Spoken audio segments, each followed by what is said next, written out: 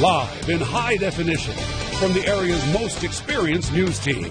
This is NBC 29 HD News at 6.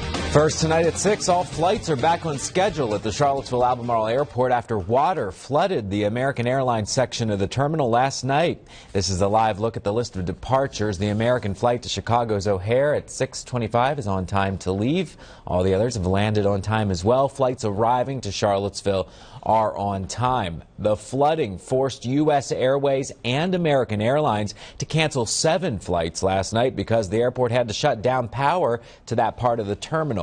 Airport officials say the water came from a drainage pipe in the ceiling that burst due to heavy rainfall. A spokesman says walls, carpets, tiles, and several couches